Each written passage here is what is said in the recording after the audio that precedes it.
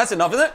Yeah. That's just enough. That's it. Sold out. Yeah. Welcome back, everybody, to another episode on Andertons TV. Hello. Where today we are looking at the two new Space Echo pedals from the wonderful people at Boss. What a way to start a Monday. Yes, that was great. Before we start, like and subscribe, and if you want to see any more demos, hit those little things in there where you can click and go to the next bit when we talk about the other pedals or whatever. And if you're bored, don't forget we have timestamps as well. Yeah, that's what I mean. That's what you meant. That's what I meant. Anyway, what? There aren't many pieces of gear in the sort of, you know, the folklore of electric guitar and pedals and stuff that have influenced sounds in the way that the, you know, early tape machines did. So Roland with the Space Echo was, you know, it was a sound, you know, as Pete was doing all that sort of Floydy stuff, and, you know, many of those kind of early can it just bring something else to the ambient, table? Delay kind of sounds would have been using, you know, either a copycat or an Echo Rec or a Space Echo. This one. This was generously given to us. I paid like £1. A guy called Pat came all the way from, what was it? Where he come from? All the way, carried all the way on the plane, and then said, I would like you to do something with this. It's not working. It's a 110. Yeah, it doesn't work. So it doesn't work. So we do need to get it fixed at some point. But to be fair, I kind of feel, you know, this kind of product is one of those ones where it you know, it's so much more usable in a pedal than it is in a tape machine. Maybe at some point or other we'll get a little sweep of what one of these looks like inside. I'm gonna find his Instagram. Then you can. Or maybe I'll just lean it forward and we'll get a close up for you. So look, if you've never seen one of these, look at that. Basically, even the knob fell off. So you know, it is essentially a tape machine, you know, like as in half the people watching this won't even know what a tape is. But, you know, essentially the idea that you've got a tape with magnetic heads on it, like an old cassette machine kind of vibe. And what would be happening, it would be recording and kind of wiping your guitar tone. So, you know, it would record it and then play it back, you know, a few milliseconds later on the next head. Anyway, it's really, really cleverly done back then, wasn't it? If you've seen one of these and we see them just go like this around, you think it's going to break any minute. I mean, there are, I should say, you know, one of the most amazing pieces of engineering ever is the little T-Rex replicator. Yes. Is it called a replicator? Yeah, I think so. But yeah, they actually do make a proper tape machine in a pedal not much bigger than the RE-202. Hey, and people have redone that as well, which we don't stock it, but Full Tone did one, didn't they? Yeah, but there was somebody who's recreated the 201 there. Anyway, this is that's that. Here, hang on, wait. Of course, these are you know, if you wanted to buy an original one of these off of eBay, that's Pat that brought it all the way up. Thank you very much, Pat. Yes. You know, these cost an absolute fortune to buy secondhand now, and you know, you need to spend money reconditioning them and all sorts. So anyway. Space Echo is not new to the Boss range. There was an RE-20 many moons ago that came out, a little 2-button pedal, but both the RE-2 and the RE-202 are completely new, redesigned engines, not available in any other Boss products. So obviously it's not the same as the old RE-20. But they haven't used this technology in things like GT1000 or anything. So these are unique. Yeah. New design of that pedal. I love that. That looks so cool. Yeah. So you've got the compact version or the slightly larger 3-button version. They are the same sound engine within the two pedals, just with 1 or 2 extra features on the bigger one, and of course more, you know, buttons and I think a slightly clearer kind of layout. Yes. So in that opening jam, you heard Pete, the distortion was coming from the Boss Blues driver, and we switched it off at some point so you could see it. Obviously we were using the RE-202 coming out in stereo into 2 clean amplifiers, which with nothing switched on sound like this. So there you go. I think we're going to do the bulk of the demo on the RE-202. Yes. And I'm just going to tell you that a couple of the features that you don't get on the RE-2 are you've got this option for a new or an aged tape emulation on the RE-202. On the RE-2, you just have the wow and flutter, so not really a way to perhaps emulate that. Wow and flutter. And then you've got this tape saturation, almost this sense of a little bit of gain, which I suppose goes sort of hand in hand with the aging of the tape to a certain extent. And heads as well. Say again? And heads as well. It's like the whole thing just gets older and older and older and older, isn't it? Other than that, though, everything that you can do on the 202, you can do on the RE-2.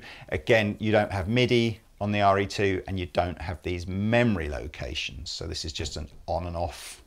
Yeah, but you've got expression pedals on that and the other one as well, right? Yeah. Yes. Okay. So you can do these additional warp and twist functions as a dance from the 60s. Ask your parents about it. The warp and twist? Via, again, the expression pedal input on the RE-2. So let's start with a few demos. If you're unfamiliar with essentially, you know, the concept of a tape echo machine like this would have had 3 tape heads in it.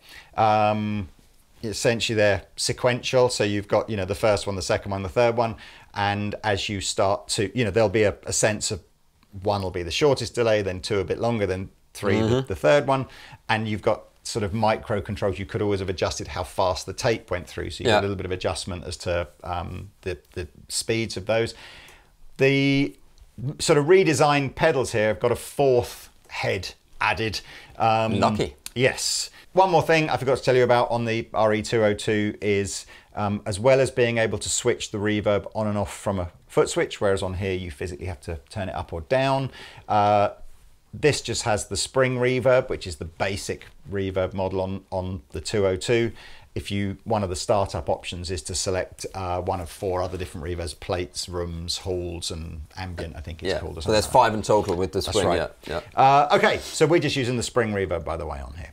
So let's turn it back on and let's just start going through it. So we're going to stay in manual mode. We're going to jump between like the new and the age thing so you guys can get an idea of how it sounds. I'm going to leave the reverb on like sort of, you know, 9 o'clock pretty much all the time, and we'll see what we get. So this is its first tape head mode.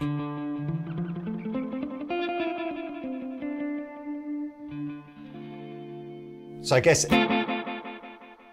sound good, doesn't it? That's almost like your most basic echo function, isn't it? So I can adjust the speed of that.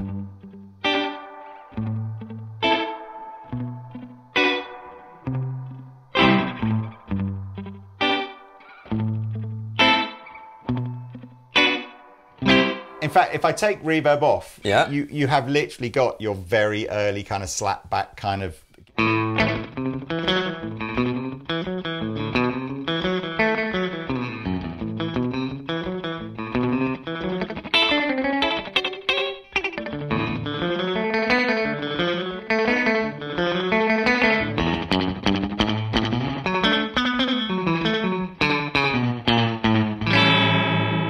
Oh, you got some wow flutter.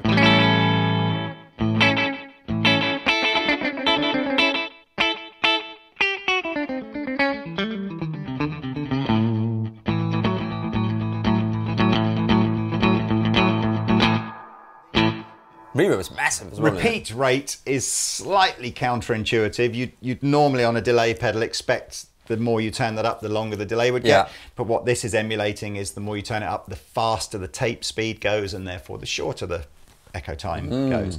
Intensity is your number of repeats. Again, you can turn this all the way up or do it via the expression pedal if you want to go into some of your sort of crazy feedback modes. You can tap the tempo as well, right? Which you can't do, of course, on a... Yes, you can do that on both of these, tap tempo. How long does it go? Let's see how long. Well, on tape head 1, it'll be its shortest when it's...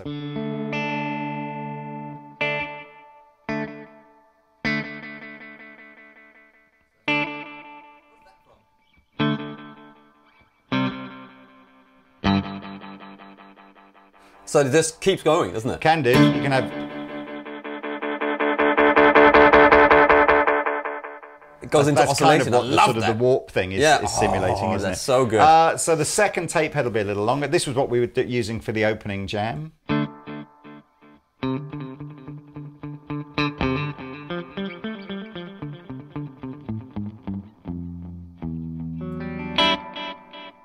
The third tape head, longer still.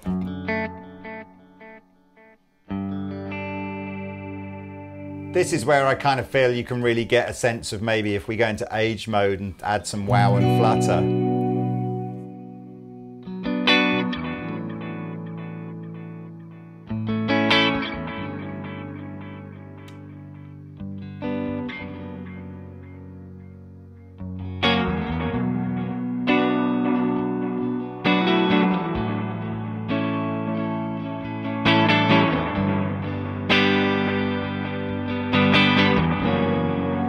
turn it all off. Let's see what happens when you turn it off.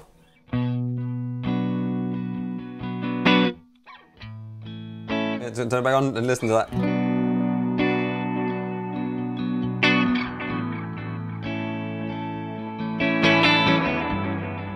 It's what I'm keep talking about, inspiration. It's just an inspirational thing to play something different, isn't it? It's lovely. Actually, whilst I'm just going to go back to that tape head 2, because I know that's how we set this one up. Just to basically show you that the two do sound pretty much the same. So.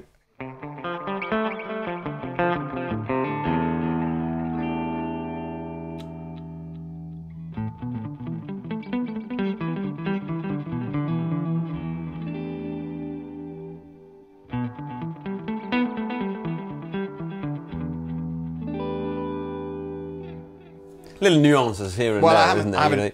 You got the treble and the bass and the which is cool, treble and bass as well. So now we're into some of the. This is that kind of feel where the Space Echo, in fact, all these multi sort of head machines kind of gave artists new, interesting sounds. Was where you start using the 2 heads together or 3 heads together. So let's have a little listen to that. So in the 60s and 70s, that was a big thing.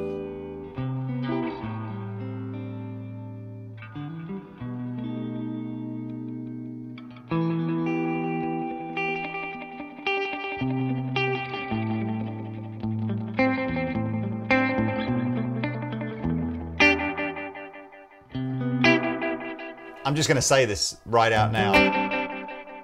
I would buy the RE-202 over the RE-2 just for that, for the aging. Absolutely. Of the and then I prefer and those the 2 age, switches you can hold down. Yeah, I prefer the age head mode, but I'm just saying that. I mean, it comes with age, doesn't it? Ah, see. Yes, so many jokes. No, but I mean, when you know. Anyway.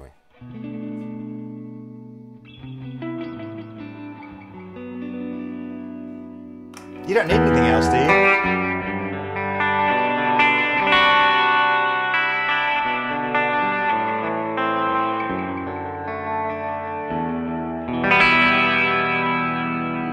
I was listening to Alabama Shakes. Cool. They used that where they just got massive kind of reverb on it, like so, like a, but maybe not so much delay. So when you take that down, with the reverb and slightly bit, it was like.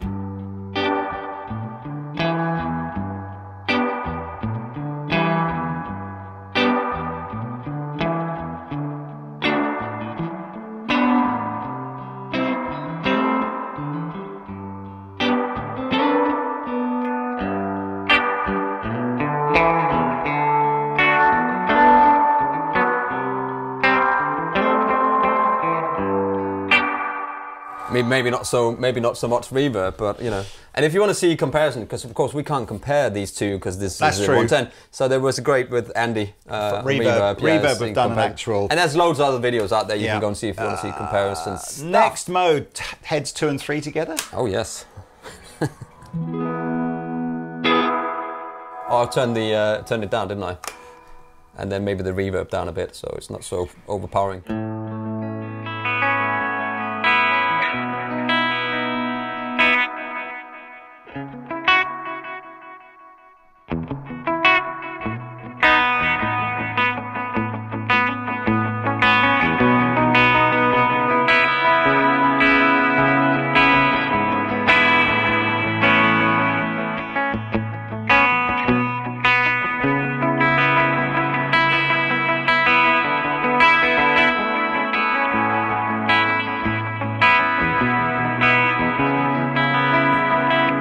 I got to say, I know this sounds like I'm being. My 2 favourite features of this pedal are the 2 features you don't get on the RE-2. That's such a bummer. Saturation and the aging. Saturation is great. Yeah, listen to the right. So if I take the saturation off, it's quite clean.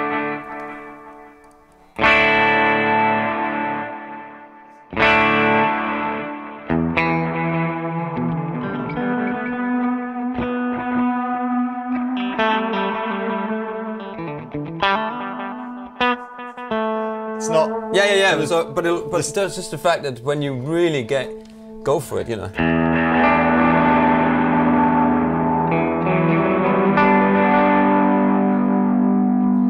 organ. It's almost like an organ.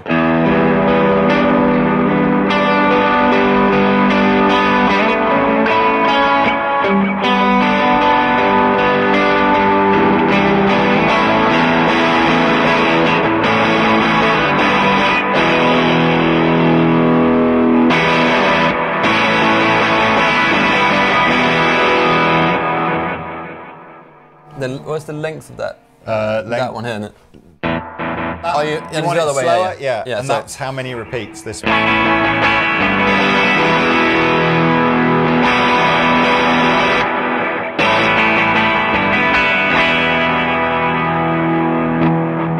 Because if you get the drive in the beginning, yeah, and then do you? I've just turned the drive on the so you got like this.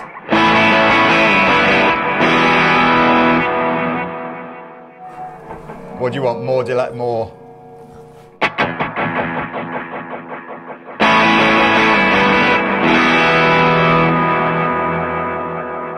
obviously you can warp it just if you want.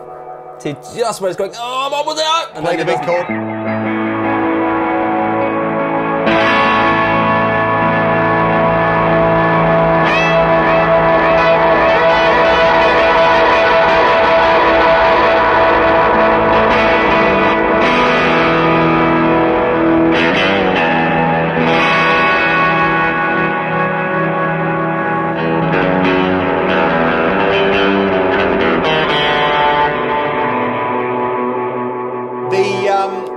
Trails, again, are optional, so if you want to be able to switch the whole thing off as soon as you switch it off, you can do. Next mode, 1 and 3, I'll try and rattle through these a bit faster, I think, now. Maybe go back to its new mode.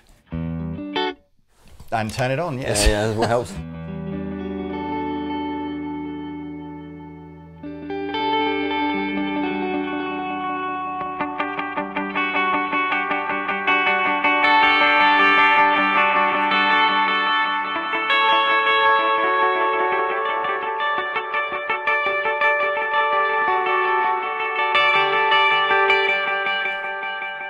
Doesn't he always have a ding, ding, ding, ding, ding? He's always got triplets on it.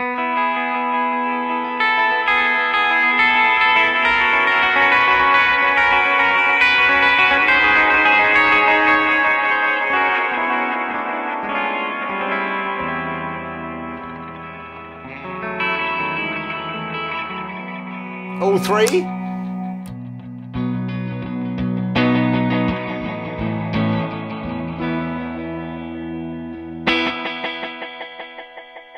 Oh, wow!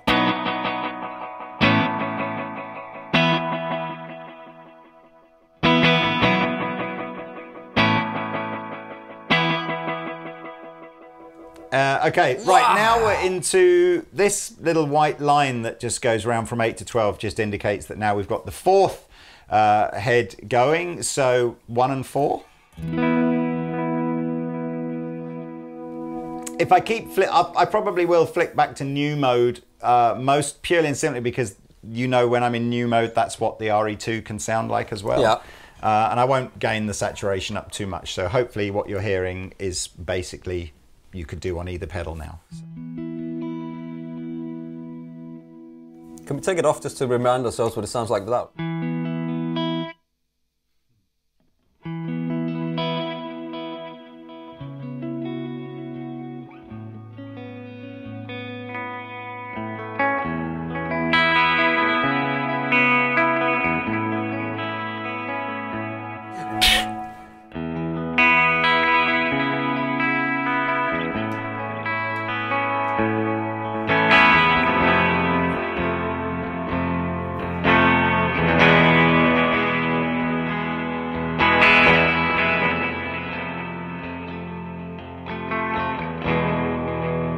Three and four. Can't even 3 and 4. 3 and 4. In Philadelphia, born and raised.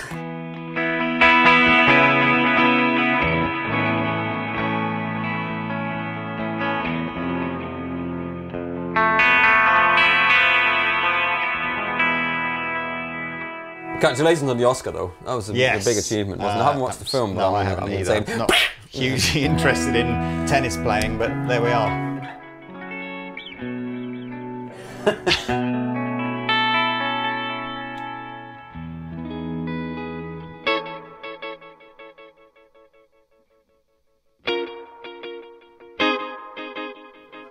Going back to aging.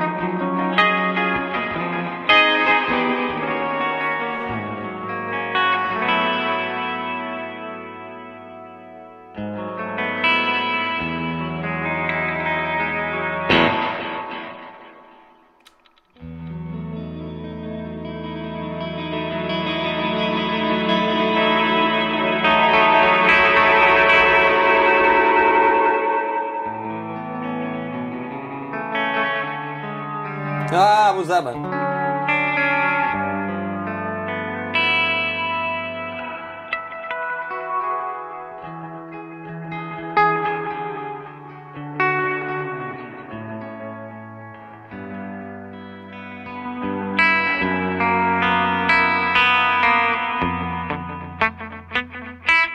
So you turn the reverb up there, right?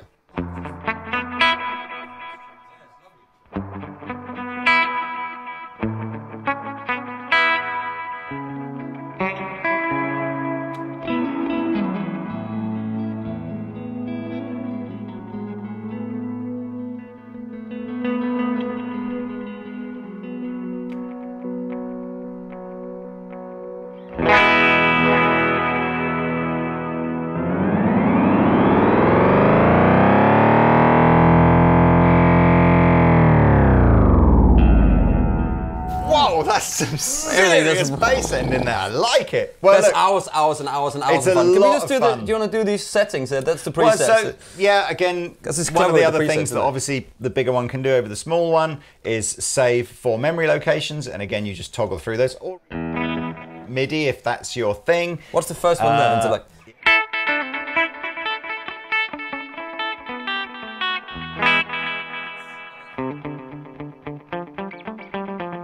and then a slapback.